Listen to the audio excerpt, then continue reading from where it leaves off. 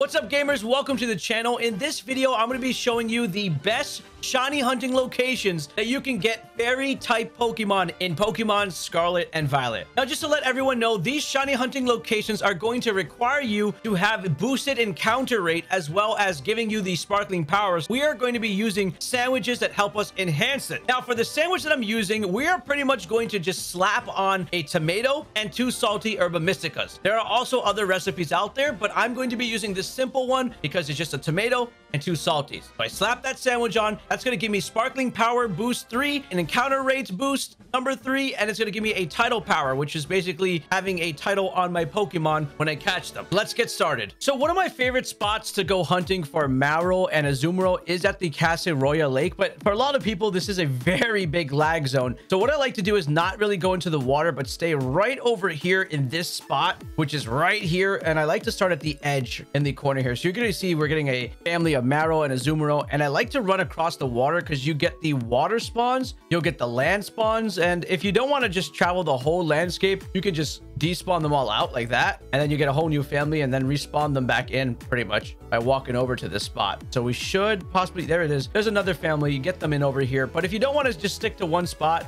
you want to move around, this is basically what you have to do, is zoom out and slowly, not like really fast, just walk across the water border. That way you're able to spot if you're going to see any Azumarill or Marill. Remember, the Marills are going to be green and the Azumarills are going to be yellow. And sometimes you need to slow down for them to spawn. It's going to happen where you need to do that. So just pay attention to that as well. Look down below, but kind of shift your right stick left and right as you're moving. They're going to be spawning in the water below you too, in case you do have to jump over to that. These are the hills here, and you can look to left and right. You get more families. So I really like the spot. It's not laggy, but if you're willing to deal with the lag, of course, you can just not follow this trail and go back and forth. Once I hit this rock, by the way, I'm done. This is where we end. But if you want to be the brave person and endure lag, you could just jump in and you will get families spawning all over the place pretty much here. Go a little slow, you'll have families spawn, and you might get lucky and get a shiny because since you boosted the fairy rates, you're not going to be dealing with the water dragon Tatsugiri. So having this on is pretty good. All your dragon spawns are definitely a lot lower here. Everywhere you go, you're pretty much going to find a Azumarill or Marill. So let me know exactly which spots you found the best when it comes. Oh, I just despawned a green one. Oh, well, that's why you go slow, guys. If you are enjoying this video, make sure to leave a like and please comment and subscribe because it tells me that you guys want more videos like this. And I really do appreciate all the support on the last 2 videos as well. Thank you. So if you enter the Tag Tree Forest, this is pretty much where we're going to be hunting Impidimp, Morgrem, and Mimikyu. Now, the first part of this area is going to be all Impidimps up to here. And when you do cross this bridge is where we're going to find Mimikyu. So specifically, if you're just looking for an Impidimp, which you can notice by the blue color, this will be the spot to do it. So you can just kind of run over this pathway. You see all the main Impidimps on the way. Make sure to pay attention and look around. It gets a little bit harder to hunt in this area at night. Also, this forest is like 1 FPS,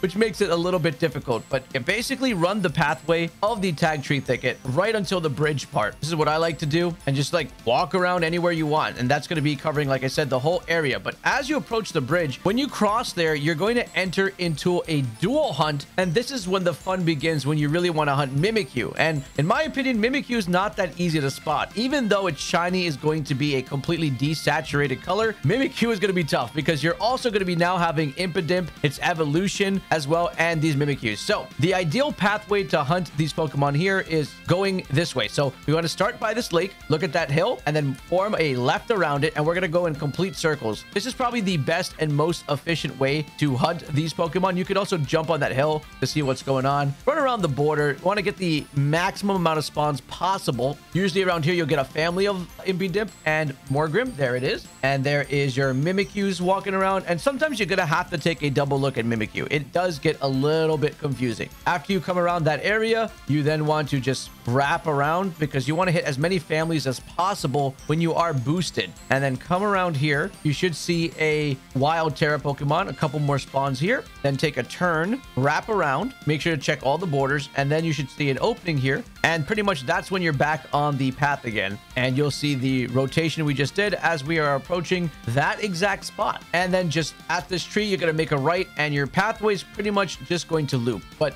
again, this is probably the most efficient if you're hunting all these fairy type Pokemon here. It's going to be a hard hunt. So good luck over here, and maybe you get your shiny. Let me know. Okay, so this is a very nice Kirlia spot here. It's going to be by Levincia, really close across the town. So Levincia South, and right over, if you hop that little border here on the town, you will be getting a bunch of Kirlia spawning here. And the cool thing about being right by the town is you can do this.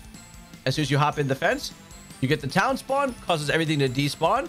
You jump back out, and you basically get a free respawn of every single one. Now, what I did notice is that they do take some time to respawn. These are a little slow, so you don't want to run around too fast. That is the key to getting them. And the cool part is you can make your way down to this beach. Oh, and as you make your way down to this beach, you're going to get a bunch of other spawns of them. They spawn a lot, by the way.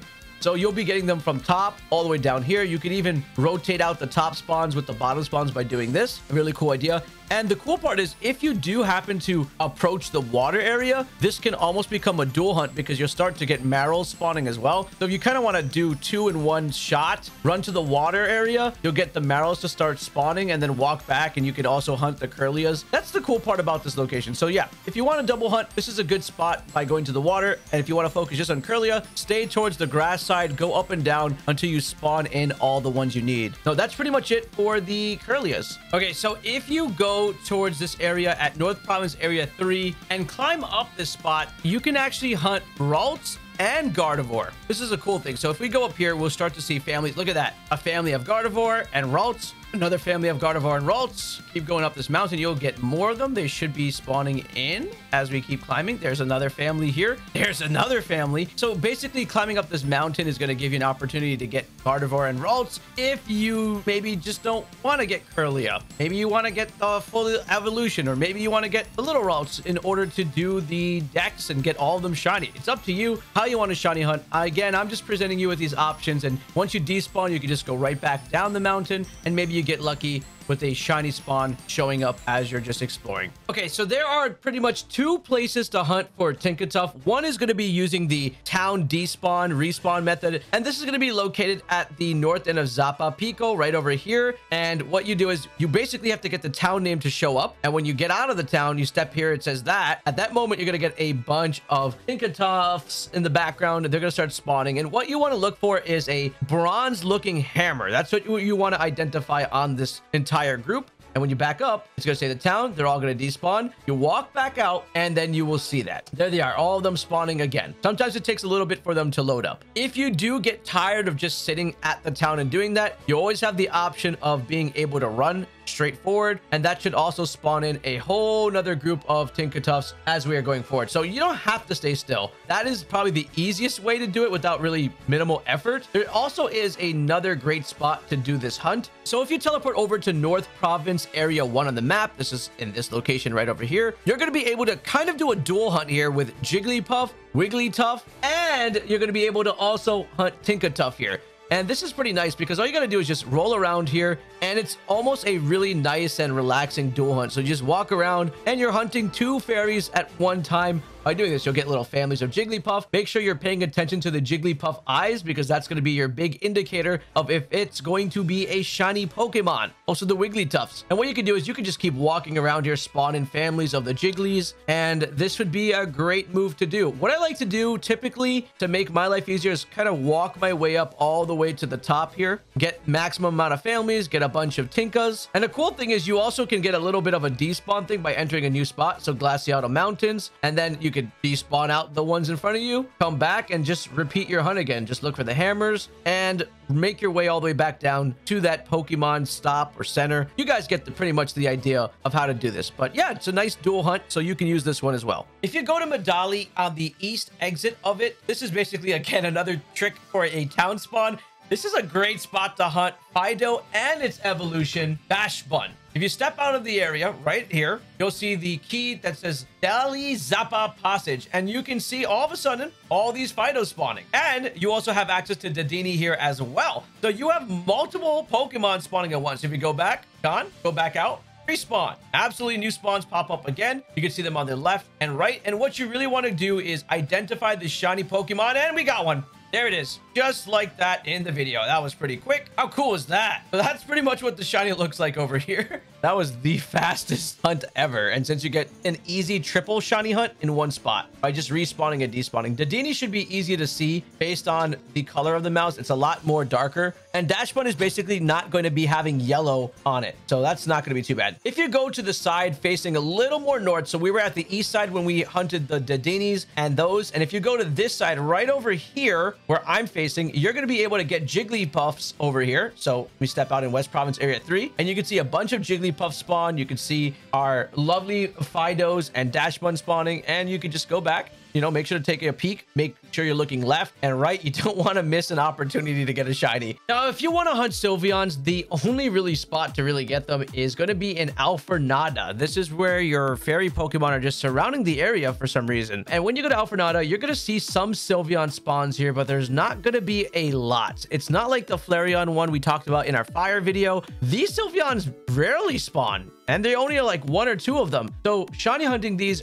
are not going to be easy. And by the way, in this old footage, I was able to get a shiny. So shiny Sylveon is a nice blue color and should be really obvious to spot if you do see it. So a trick I did in a previous video was resetting the date by being in the location in order to get these Sylveons. But a newer method has come out that if you do eat the sandwich and then start to do the date skipping, you will eventually get a Sylveon spawn to show up on your map, just like this footage over here.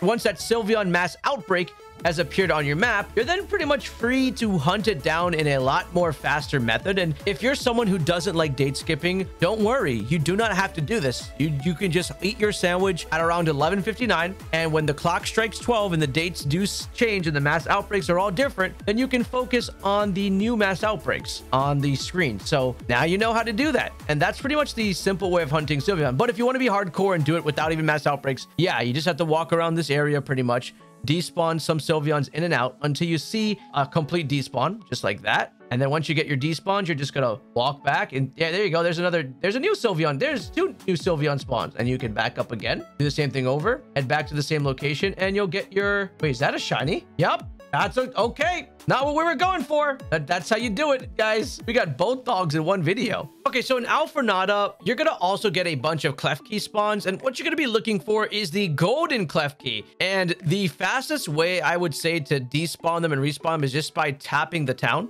That should show up. That'll despawn the Pokemon. And when you walk back out, you should be able to get different spawns. And sometimes if they don't show up, you just walk out a little bit and take a bit of time. There they are. Everything's starting to spawn in. That is the best way to do the faster respawns of these Pokemon.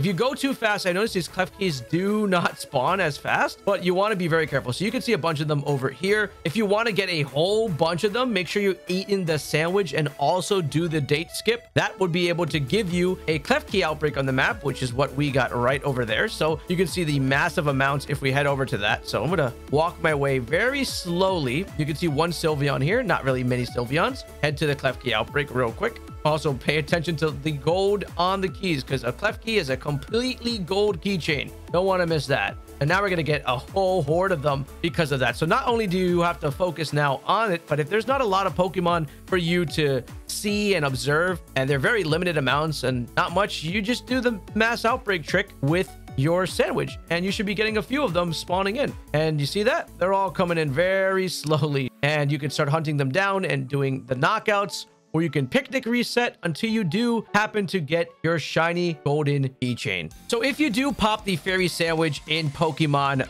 Scarlet, you're going to be able to get 2 Pokemon to spawn exactly at the same time, but there are better areas and methods in order to get these 2 Pokemon. But in Scarlet, what you're going to get is Screaming Tail, and you're going to be getting Flutter Mane. This is a dual hunt if you do want to run this pathway. So from here, by the way, Austin John told me about this while I was streaming this live. From Research Lab number 4, what you want to do is hop on your bike and start to just move. And this is going to be very similar to Pokemon Violet and other hunts that require you to be down here. And you're just going to simply follow this pathway going up. Maybe we get a shiny in this, maybe we don't. But I did happen to get footage of getting a Screaming Tail, because that thing is literally everywhere when you pop a fairy sandwich in the game. So you're going to continue going up on this path. I'm just not going too fast here, but I can actually go a little fast because we have the power of editing. And what we're going to do is we're then going to make a left at the upcoming joint. You're going to see a giant pathway here. You're going to make sure to not miss some spawns here, because what happened to me on my live stream was I did actually get my first Screaming Tail, and it was as soon as I jumped off of this spot here that it happened to show up. And you can see some delayed spawns behind me, so you do want to go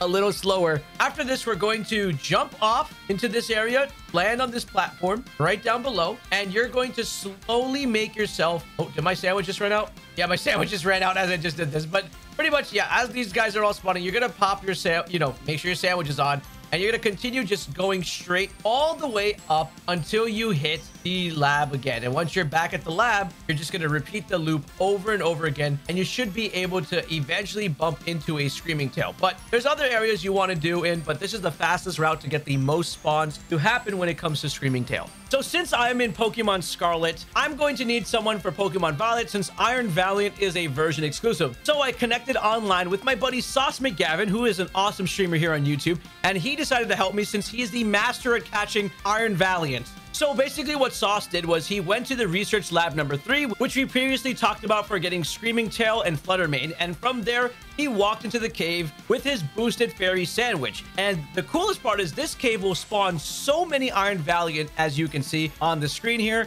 And basically he's just gonna go down the pathway and check around and look around for Iron Valiants to finally spawn. And the shiny one is going to be a nice silver looking one with a pink. There's basically no color. It's just liquid metal. I don't know how to call it. There's just a nice pure silver with a little bit of color in it. That way you can identify the shiny. So eventually Mr. Sauce McGavin finally was able to find the shiny for me, and they called me over, and I made my way down to it, and finally I was able to bump into it, and this shiny looked amazing. So pretty much I didn't do the work for this one. This was Sauce McGavin. So thank you very much. You got it. You got it. Let's go. Lock it in. And if you're a Pokemon Violet player, all you have to do is just go down this cave and look around and do the route if you want to spawn in Iron Valiant. If you enjoyed this video, make sure to also check out this one, because you might be able to find a lot of interesting Pokemon here. Seriously, click it.